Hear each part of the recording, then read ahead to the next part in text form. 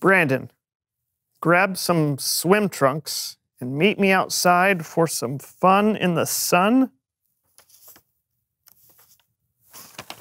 Oh boy.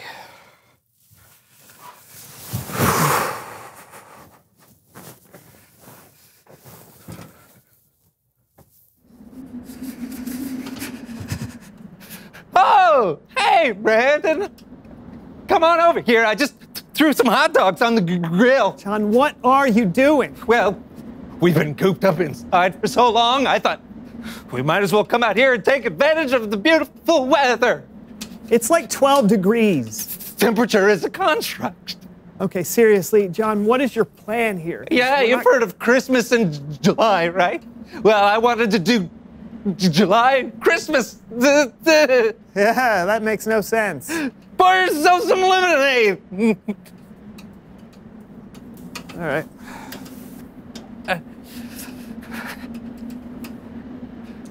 It's frozen. Yeah, it's summer. It's frozen lemonade. You're the one who's going to be frozen if you don't get out of here. Come on. All right, let me get you a coat at least, okay? Here you go, buddy. I feel great.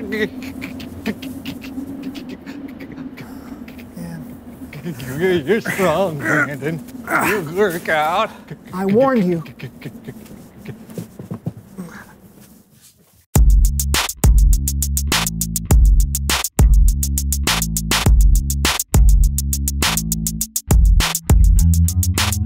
Hello, everyone. I'm Brandon. And I'm John. And welcome to The So-and-So Show. Hey, Christmas Day is just a few days away, and we wanted to wish you a very Merry Christmas from all of us here at the show. Hey, John, what's one of your favorite Christmas traditions? The lighting of the Yule log. Really? That didn't turn out so well for you last year.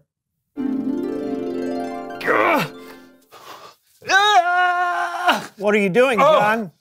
Hey, Brandon. Hey. Longbeard Carl cut this limb down, and I thought I'd use it for the annual Yule log. Oh.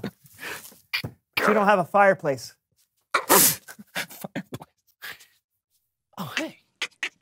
Hey, Brandon, hold on a second. Hey! Brandon, there's a squirrel back here. What is the whole family? Hey, cute little squirrel family. How you doing there in the tree? Hey, you. No, stay back. No. Oh, no! Oh! No! No! That burns! Oh, get it off! Get it off! It's on my eyes! Ah! Ah! Oh, no! Yeah, I forgot all about that. Squirrel. Where? One of my favorite Christmas traditions is the Christmas card, but we decided this year we were going to do living Christmas cards, so let's see what we got. Okay, yeah. Oh, here's one from Longbeard Carl. Oh, this should be interesting. It should be fun.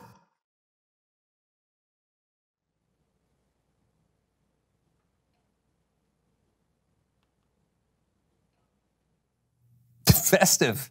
Yeah. Let's see what else we got. Okay. Here's one. Oh, here's one from the So-and-So Show player. Oh! Hey. Oh. Oh, Christmas tree. Oh, Christmas tree. Thy leaves are so unchanging. Oh, Christmas tree. Oh, Christmas tree. Thy leaves are so unchanging. Not only green when summer's here, but also when it's cold and drear. Oh, Christmas tree. Thy leaves are so unchanging. So moving. Oh, hey, you know, another one of my favorite things to do at Christmas is to reach out to the people I love and tell them I am thankful for them. All right, let's call some people. Okay, here you go. Me, you want me to do pull it? up my contact list. Yeah. Okay. Yep. Got it? And just scroll through it. Oh, I see what we're doing. Okay. Hey, I'm having trouble putting this on my face. You got it? Yeah, Scrolling. here we go. Yeah. Scrolling. Okay, Scrolling. and stop. Great. You are now calling a random person. Okay. Oh, no. What? Hello? It's Sugar Tilt-A-Whirl. The cotton candy lady? Yes. Yikes. Hello, sugar. Wow. If it isn't Brandon and the one with the hat. It's John. I know. Are you still in the cotton candy business, Sugar? You ever been to a carnival in December? I haven't. Eat a lot of cotton candy around the Yule log, do ya? No, but I thought Business is slow is what I'm saying. We're so sorry. What are you sorry for? It's not your business. Your business is sitting there and talking.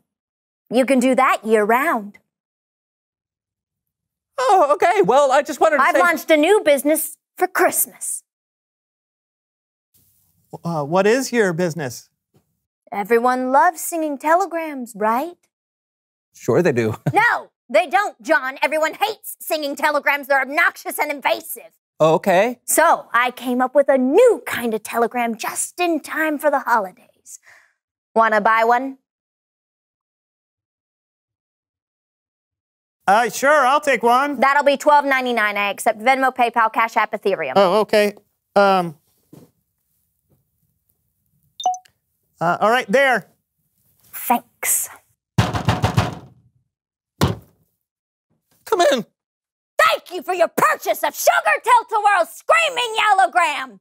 Why sing when you can yell? Dear Brandon and the other one, I hope your Christmas is filled with good tidings and silent nights. Stop.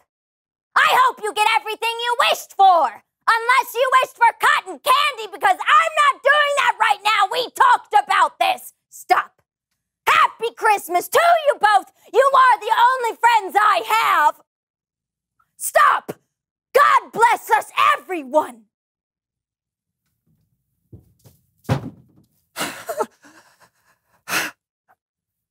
I don't know what I was expecting, but it wasn't that. Huh? But here's something we should all expect. Huh? It's Bible story time with Kellen! Stop.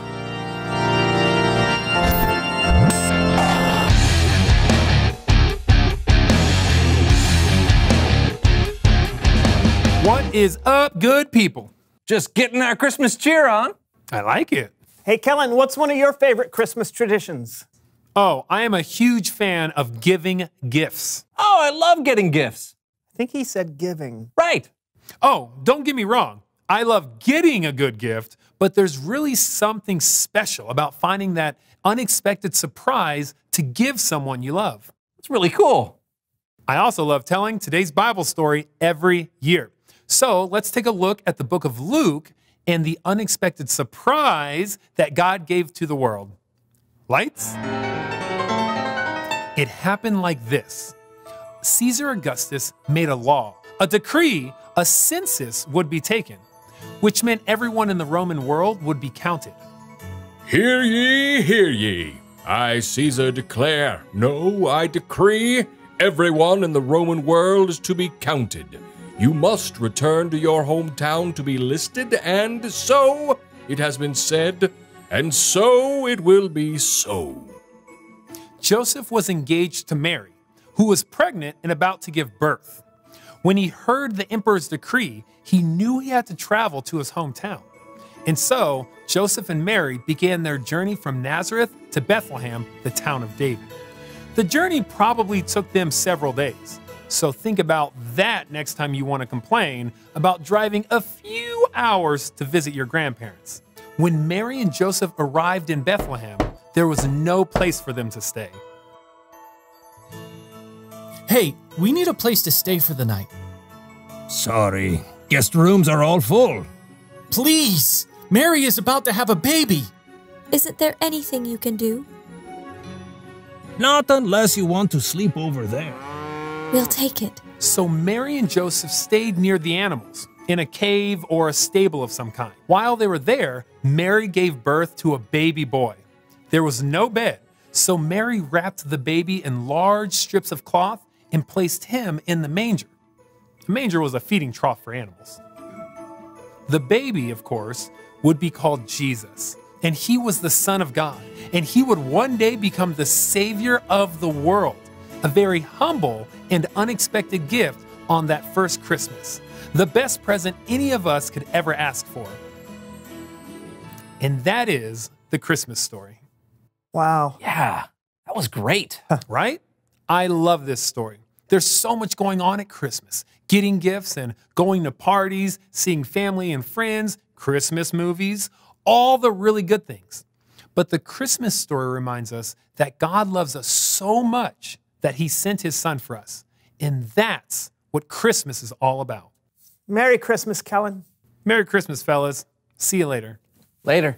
I love that Christmas all started with a gift, God's gift of his son to the world. Hey, maybe that's why we give gifts for Christmas, to remind everyone of that very first gift. I think you're right, John. Ah. So,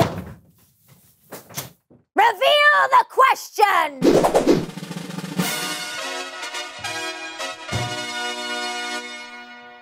what are you giving this Christmas? Yeah, we love to talk about what we're getting for Christmas, but what are you giving?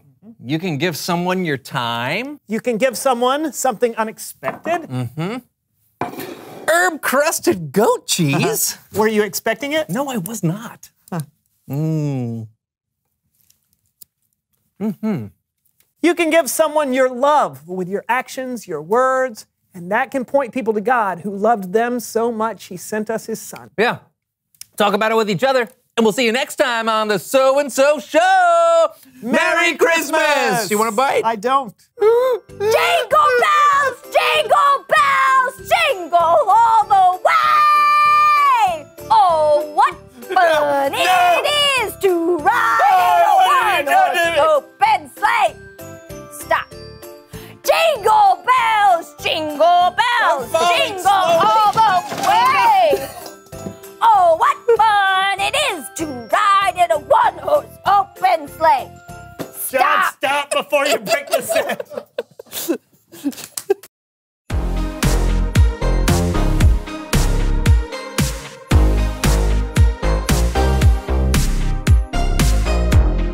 Long ago and late one night, angels came in glorious light, singing songs about a Savior that was born. He came down from heaven above to bring us perfect peace and love, and things would change forever on that Christmas morn.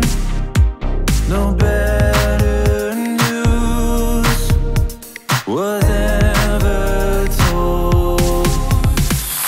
God loved us so, so much. He gave us his only son to save us. The angels sang, the shepherds saw, and wise men came to bow. God knew everything we needed, and so he sent us Jesus. The greatest gift in the world is with us now.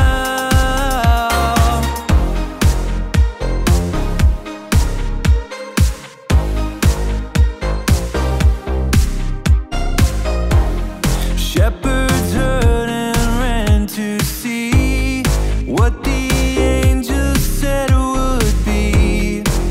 And in Bethlehem they found that it was true. In a manger was a boy who would bring the world great joy. So they went out telling everyone they knew. No better news was